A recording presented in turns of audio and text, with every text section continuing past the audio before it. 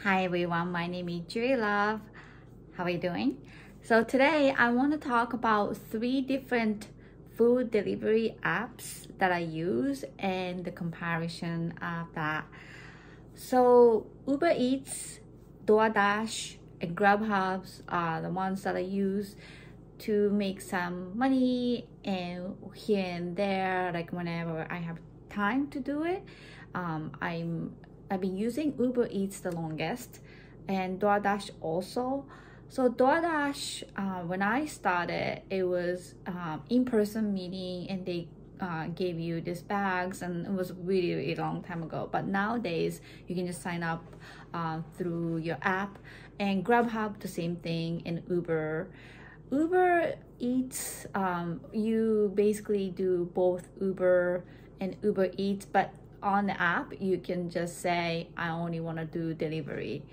The reason why I did Lyft and I did regular Uber with passengers, the reason why I don't really do much of those passengers, I had some bad experiences, and also some distance, like you can't say, like, you know, where it's going to, and sometimes you end up going so far.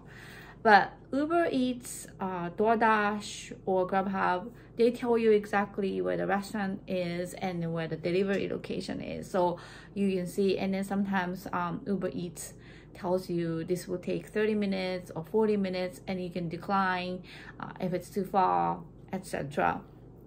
So Uber Eats, I've been making about $16 to $20 an hour, and DoorDash same, but a little bit higher, maybe $20 to $25 an hour. Grub Hub, I just started it, so I can't really gauge. I just had few deliveries, but they gave you this lovely bag right away once you start, once you complete the first delivery. So it's really nice. And Uber Eats, to be honest with you, has so long of the distance. So one time I had this Indian food that I started off from a town called Walpole to Cambridge, was like 40 minutes drive. Like, who orders Indian food for 40 minutes drive? And when I delivered it, that person was like, that was a long drive, huh? I'm like, yeah, mango lassi is kind of melting.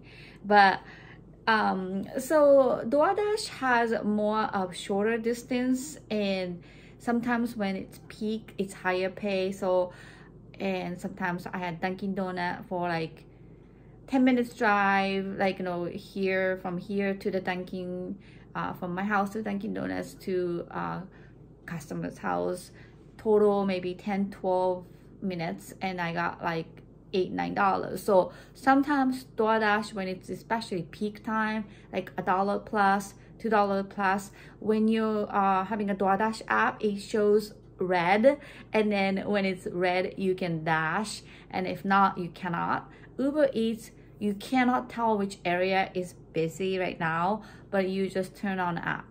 Both Uber Eats and DoorDash has this card that give you like a credit card, and sometimes it's a shop, which means like an Instacart. So today I had Walgreens shopping for Uber Eats, and I had to pick up some items. And then sometimes when the item's not available, you can just text the customer, oh, your flavor of the ice cream is not available, I only see these 2 types, and then she chose the birthday cake. So anyways, so I've done both Uber Eats, DoorDash shopping, and that tends to pay a little bit higher. The technique is when you go to the store, you can ask some staff if you can't find the items right away, do you know which aisle is this one, and then usually it helps to reduce your time of shopping. And also sometimes I've done Instacart too, but you can decline if you don't like to shop, you just want to grab food and then go. One of the things I noticed is communication is really great way to maybe increase the tips. I had some customers that I was really communicating, like I always do, like say when you go to the restaurant and then the food is not ready, I always say, okay, your food is gonna be ready in 2 minutes. And then when I get the food, like I will always say, when you complete check out and then pick up, confirm, and then all the process, and then when you hit delivery and then you see like estimate arrival time, so I would say ETA like 11:20 or something. And then so I just try to keep the customer updated of their order, and I try to tell them, you know, I'm gonna be there, blah, blah, blah. And a lot of times during the pandemic, I was leave at the door. And then even after the pandemic, a lot of people want you to leave at the door, but you have to take a photo. And then if it's nighttime, there's an app option that you can use flashlight. So it's helpful. And I noticed that when you are not sure like which address, sometimes, you know, when you say 56, but it's not like really visible, then on app, the map shows like that house, like say square, rectangle, kind of like the shape of the house. And those are really helpful as well when you're trying to find a house to deliver. And sometimes customer says meet at the door, and I've had some cases like, why do you want to meet me at the door? Some cases the customer has cash tip, and that's why. Or sometimes they just want to grab it from you. So it's been very, very interesting experience for me. And you can just turn it on app anytime, except the DoorDash. Again, you have to be in an area. When you are in this area, it has to get red. And when it's lighter red, it means it's not busy, and it gets like more intense color of red, it gets busy. And then you get like really intense color of red, and then that means it has peak time, which is like $1 plus, $2 plus. I just did $2.5 plus. So there's a base pay, and there's $2.5 peak pay, and then customers tips. So I got $11 total for delivering 5 items of Dunkin' Donuts. And sometimes when you confirm, you can see the details of the orders, and sometimes you tend to maybe forget the drinks, and then I've had that happen before. So make sure you check and then get the right drinks. And then usually when you go to the store, there is a pickup section that for UberEats, DoorDash, Grub Hub. There's like 3 signs, and you can just go to, if you're doing the DoorDash one, and then UberEats one and stuff. And then for instance, if they don't have those, and then they don't have the pickup rack, and then if it's like a small store, you can just ask owner. And one thing I noticed is when you are doing like night delivery, like Wendy's, McDonald's, Taco Bell, the store door is closed, but don't worry, the drive-through is sometimes open late. So you go to drive-through, and it's kind of nightmare. Sometimes there's so many cars because people are so hungry at night. And if that's the case, you can go to the app and then cancel, because while you're waiting in a drive-through line, you could be taking some other order. That store is still open, so you can make money that way. And also when you go to McDonald's, they ask the 3 digits of the DoorDash number. So when you arrive, click on arrive, and then it shows like 6 numbers. So they'll ask you 3 last digits of the order, so like 5, 6, 7 or something. So when you are at the drive-through, before you even get there, just be ready to know that number. I'm here for DoorDash, and then they will ask you what's the last 3 number, and I'll say 1, 2, 3. Okay, go to the second doors and stuff. So that will save your time.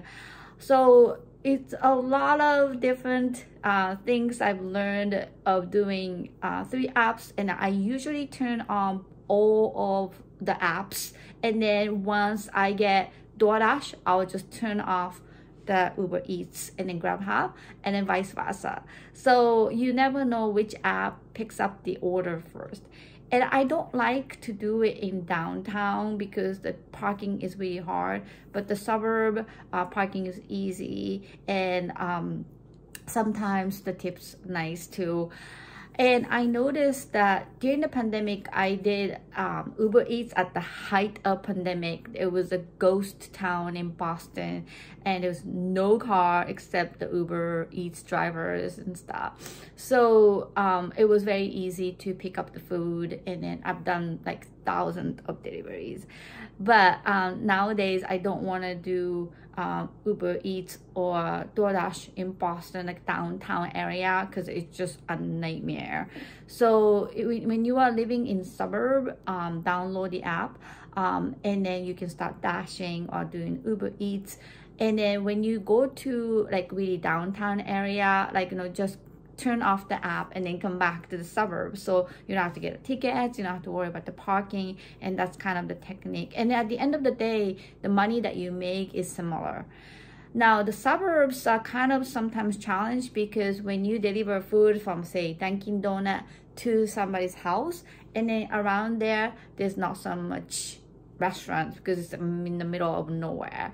But then the app tells you where's the hot spot, and you can hit navigation to the hot spot. So you can go, if you are in the suburb here, and then it tells you, the DoorDash tells you to go to the busy area. So that's one thing. When you are doing the Lyft or Uber regular, like, it's here, you drop somebody off, even if there's no restaurant, there's another people here, so they matches you, and then it doesn't have much of the lag time in between. So that's one thing that I noticed about the DoorDash or Uber Eats app. When you're doing the suburb, there is a time that you just have to find a restaurant area.